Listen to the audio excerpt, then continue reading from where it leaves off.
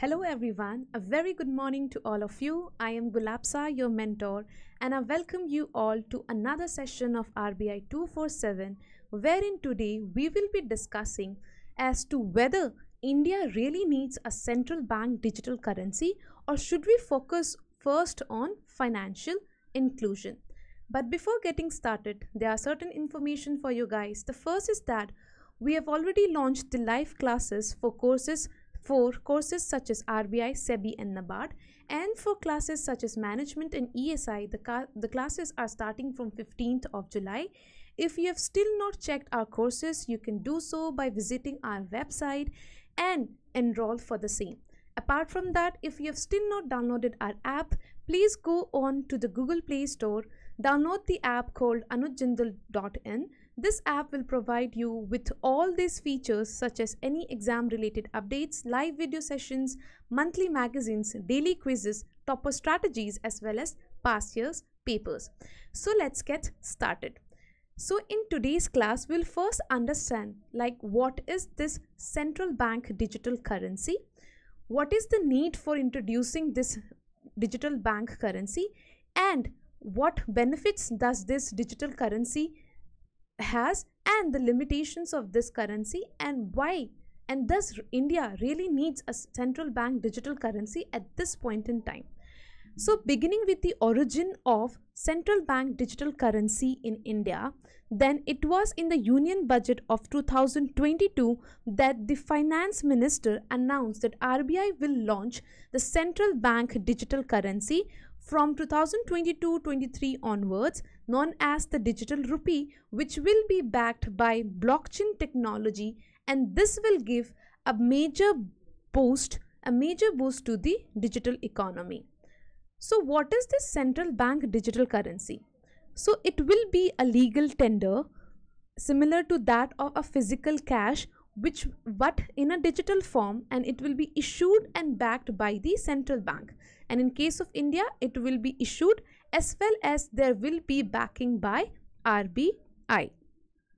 Now it will also be similar to the physical money, that is the fiat currency that we are using, issued in paper form, and it will also be interchangeable with any of the fiat currency, be it of 10 rupee note or 20 rupee note. So the same denomination will be interchangeable, and people can also continue to use either the physical cash, or they can also opt to convert their bank deposits, whatever deposits that they have in the bank, they will have the option to get converted their bank deposits into the new digital rupee. Now, why was there a need to have a central bank digital currency? So the first and obvious need is to provide the users with the convenience as to not have physical cash, also security of digital forms, because these digital currencies will be backed by the central bank. Apart from that, it will also be reserved and based on blockchain technology. Therefore, there will be more security from cyber attacks, etc. The second obvious reason to have a central bank digital currency is to reduce the cost of currency management. Currency management including the cost of printing any new currency, transporting that currency, or phasing out any soiled notes and storing this paper currency, as at the same time enabling real-time payments without any interbank settlement. Why will there be no any interbank settlement? Because since it is issued by RBI, the entire information will be available in an electronic form. Therefore, there will be no requirement of any interbank settlements. Now moving forward, why are central banks across the world issuing digital currencies? Need समझ में आ गया कि दो major need है, एक convenience provide करना, दूसरा कि हमारी जो कॉस्ट ऑफ प्रिंटिंग है या करेंसी मैनेजमेंट है उसको हम रिड्यूस कर सकते हैं. Now the second question that comes is, why are central bank issuing this digital currency? So it has been seen that there has been a rise in the private digital currencies. जितने भी private digital currencies है, be it bitcoins, ethereum, etc., there has been an increase in the usage of this private digital currencies. And also there has been an increase in digital payments, be it Google Pay, Paytm, etc. So, in order to satisfy the increasing demand for digital currencies, central banks across the globe are taking into consideration to launch digital currencies which are well regulated and which will have lesser risk as compared to this private digital currencies. Apart from that, RBI and other central banks also wants to regulate the cryptocurrencies and other virtual form of virtual digital currencies, as RBI on several occasions has flagged concerns for money laundering, terror financing, tax evasion, which were very much prominent in the case of private cryptocurrencies such as bitcoins, ethereum, etc. Thus, central bank digital currencies, that is the CBDC, will provide a reliable sovereign backed alternative to the private digital currencies which are very much volatile as well as unregulated. ठीक है, तो इसके वजह से central banks are considering to issue this digital currencies. Apart from that, what other benefits does central bank digital currencies provide? So the first and the major prominent benefit that the central bank digital currency provides is that it provides the best of both worlds. That is, it will provide the programmability of cryptocurrencies, that is convenience as well as the security feature that cryptocurrencies have. Secondly, it will provide the stability of fiat currency because it will be regulated as well as backed by the central bank of the country. ठीक है, तो traditional banking system की भी benefit provide कर रहा है, security और convenience भी प्रोवाइड कर रहा है. Apart from that, the second major benefit is there will be N easier domestic as well as cross border payments. This is because अगर digital currencies are more prevalent, then it can eliminate the need to have an expensive network with the correspondent bank in the foreign country to settle any cross border settlements. अगर India और US के बीच में कोई भी settlement करना है वो बहुत cost effective हो जाएगा because we do not require the SWIFT system or the other payment gateway or to have some connection with the correspondent bank. We can electronically get all this transferred. ठीक है? At the same time, it will take less time to settle any cross-border transactions. Third obvious benefit is that of financial inclusion. Central bank can use this central bank digital currency to include the informal economy. जितना भी informal economy है या जिनके पास bank accounts नहीं हैं उनको हम include कर सकते हैं into the formal economy, and thereby we can ensure better tax compliances and regulatory compliances. Tax और रेगुलेटरी compliances अच्छे हो सकते हैं. ठीक है. Apart from that, the obvious is that there will be reduced cost for currency management. So these are the benefits which are luring the central bank across the countries, across the world, to have a digital currency of its own, which are more stable, regulated and less risk involved. ठीक है. Up, since we have talked about the benefits, let us talk about what are the risk involved. क्योंकि कोई भी चीज़ होगा, there is a flip side to everything, right? So let us talk about the risk involved in adopting central bank digital currency. So one major risk that the central bank across the globe fear is that people may begin withdrawing their money from their bank accounts as digital currencies issued by the central banks will become more popular. तो जैसे जैसे digital currency popular होना शुरू होगा, people will start with converting their bank deposits into digital cash, and such concern was also raised by the RBI deputy governor in one of the reports.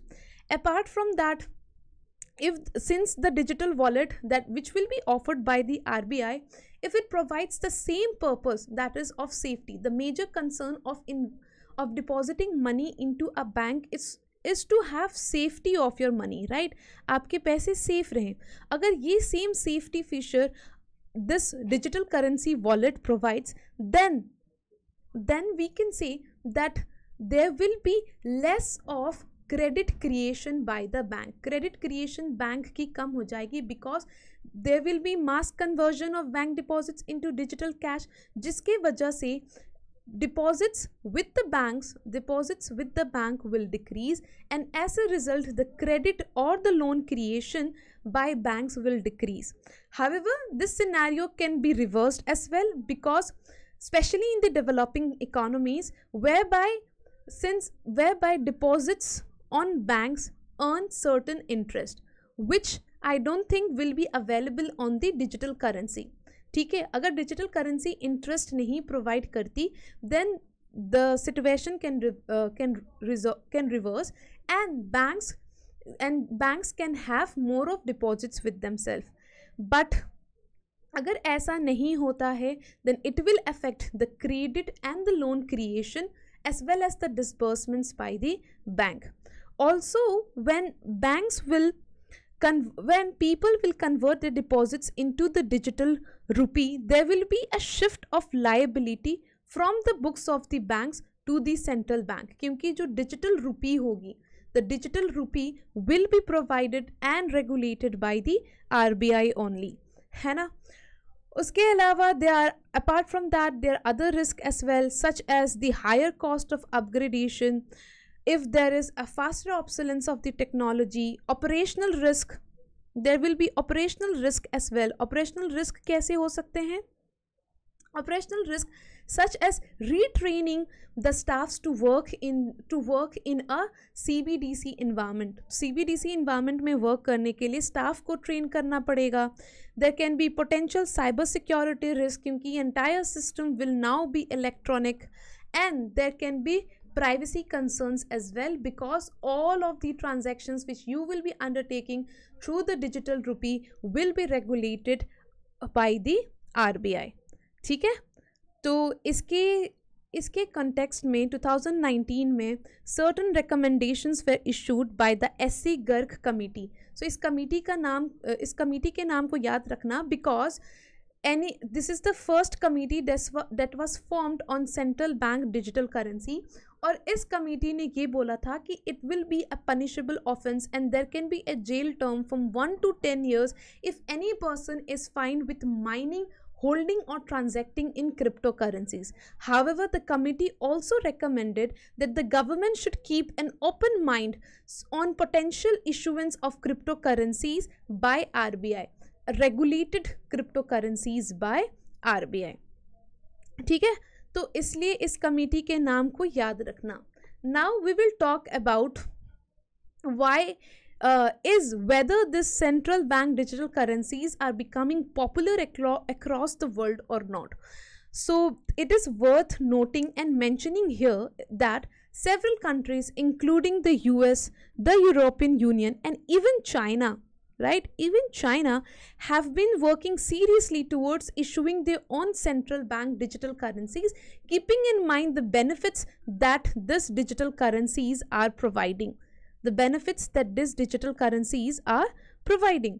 For instance, if we talk about the Bahamas, it launched the world's first central bank digital currency in the year 2020, known as the cent dollars. Apart from that, another country called Nigeria have also rolled out e-Naira in 2020, and China has become the world's first major economy to pilot a digital currency known as eCNY, e-Chinese Yuan Renminbi, that too in the year April 2020. So China and other developed nations such as US and European Union are putting in their best to have a centralized, to have a more resilient central bank digital currency.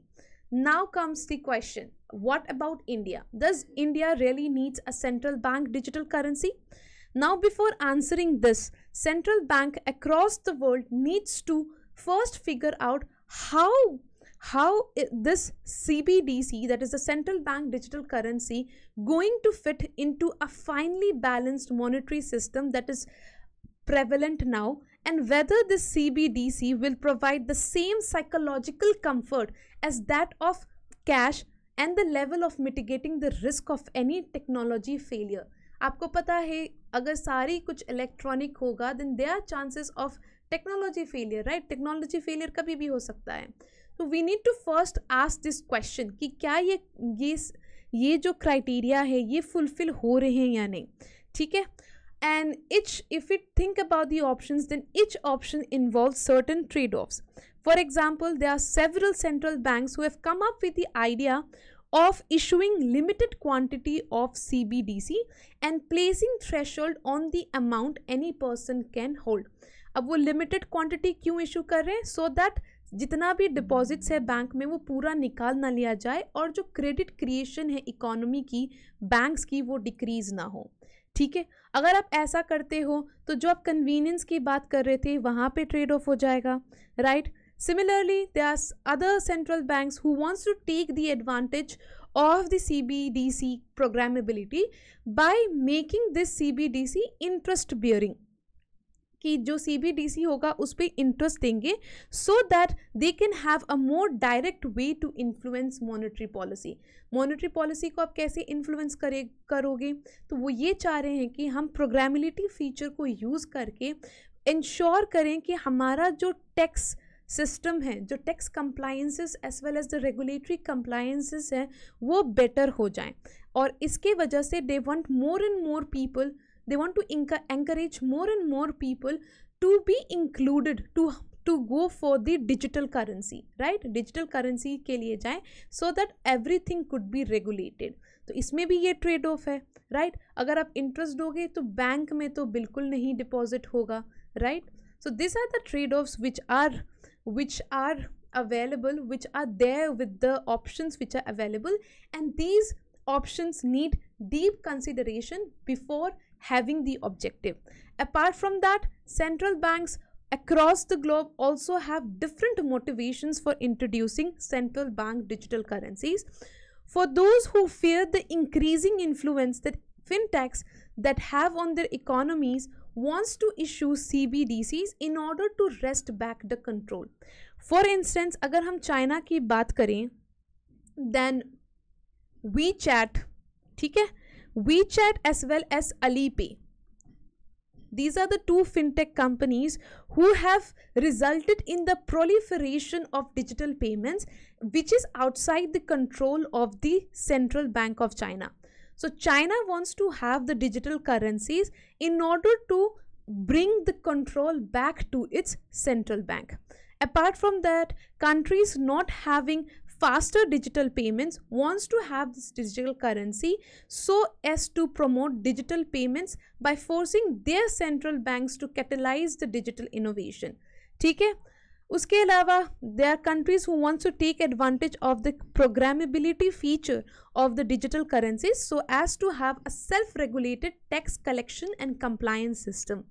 And developing countries including India wants to have this digital currency because it wants as a way to bank the unbanked. तो जितने भी unbanked हैं, जितने भी informal sector में हैं, उनको banking system में लाना चाहते हैं. उसके वजह से they want to have a digital currency. They want to regulate the entire population of the country so that they are all under one ambit, that is the digital currency. ठीक है. तो अगर हम इंडिया की बात करें, so these are the different motivations that central banks can have for introducing this central bank digital currency. What about India? India के लिए इसमें से कौन सबसे ज़्यादा prevalent motivation या motive लगता है?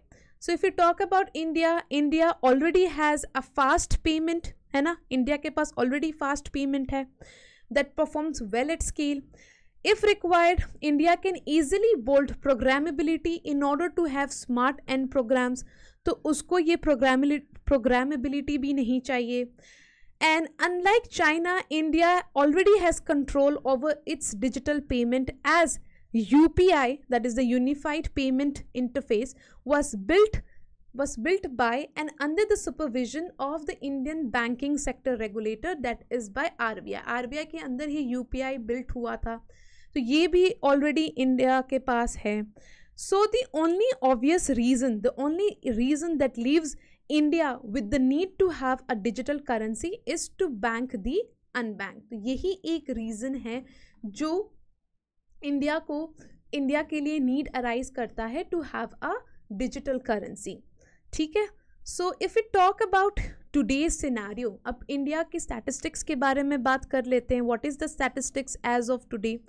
So we talk about today's scenario, then 80% of the adult Indians have a bank account. उनके पास ऑलरेडी बैंक अकाउंट है इंडियन सिटीजन्स के बाद. ठीक है. So if you think about issuing CBDC for the sake of including the remaining 20%, then we need to first ensure then whether this 80% really uses the account or not, या फिर ये digital payments करते भी हैं या नहीं, या बस अकाउंट खोल के रख दिया है under the financial inclusion programmes of the government. So of the 500 million banks accounts that Indians have, no more than 35% are active in India. This means that despite the huge success of financial inclusion, UPI still has to cover 65% of its addressable market.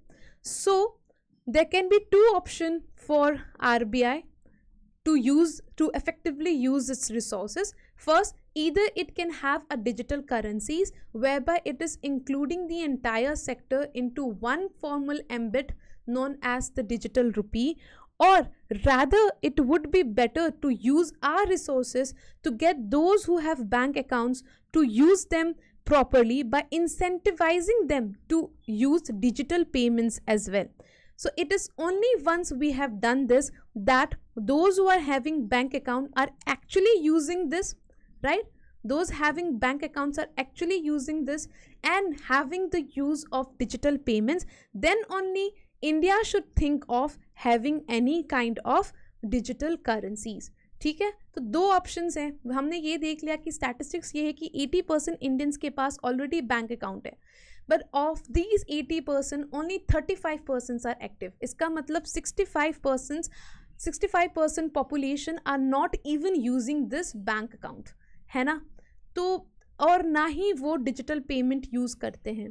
So our first motive before introducing the digital currency should be to incentivize these population, this 80%, this 65% population, to use this bank account, to be familiar with the digital payments, and then only we can effectively use our resources to have a central bank digital currency for the entire nation and reap the benefits that digital currency provide. So this was the news, this was the dynamics that I wanted to discuss with you all. And this is a question for you all. Read the question, pose the question, read it, and with explanation try to answer it in the comment section. Let me read the question for you. The question says we need to consider the following statements and then we need to identify the incorrect statements. The statements are: CBDC stands for Centralized Bank Digital Currency. Second, CBDC will be supervised and regulated by the Government of India. And third, in the 2021 budget announcement, Finance Minister levied a 25% tax on the income from virtual digital assets. And we need to identify the incorrect statement. So post your answers in the comment section. Till then, take care and have a nice day. Bye-bye.